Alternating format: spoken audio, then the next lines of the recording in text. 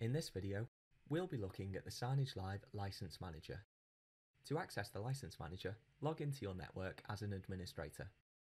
Now select Settings and Licenses. You'll then be taken to the License Manager, where you can see a list of all the current licenses applied to your Signagelive network. You can see the state of each by its colour.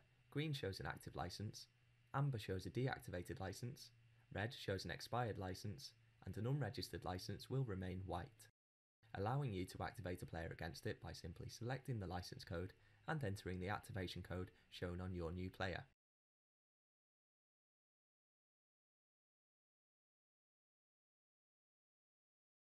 You can use the filter menu to show all or multiple selected licenses, or even to show licenses which are due to expire within a set number of days. The License Manager also shows you any licenses that have renewals requested.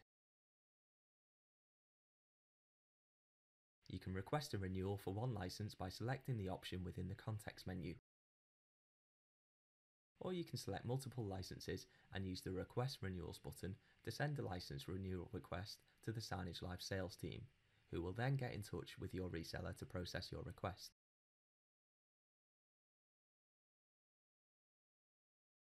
These renewals will then be automatically applied to your licenses, and you'll see the new term shown as an extended license expiry date.